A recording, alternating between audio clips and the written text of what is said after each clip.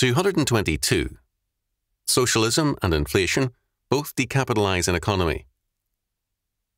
Originally a brochure produced for Coast Federal Savings in the late 1960s, this article was published with Rushdoony's other brochures as part of a two-sided paper titled Comments in Brief with Chalcedon Report number 225, April 1984.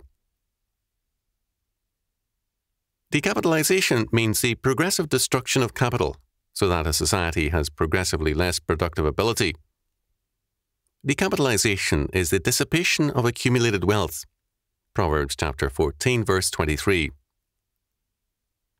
Some of the potentially wealthiest agricultural countries are importers of agricultural produce, such as Venezuela and Chile. The fishing grounds off the Pacific coast of South America are some of the richest known to the world, rich enough to feed the countries of that area.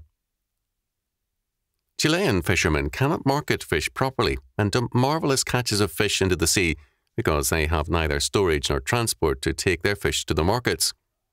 Thus, there is neither a lack of labour nor a lack of markets for the fish, but necessary capitalisation to provide the facilities for bringing labour, produce and market together is lacking. Much of the world is in the same predicament.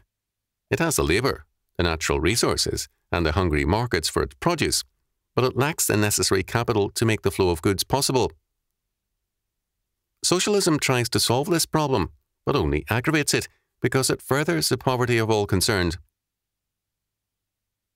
Socialism and inflation both accomplish the same purpose. They decapitalize an economy. Inflation succeeds when people have larceny in their hearts, and the same is true of socialism. Socialism is organized larceny. Like inflation, it takes from the haves to give to the have-nots.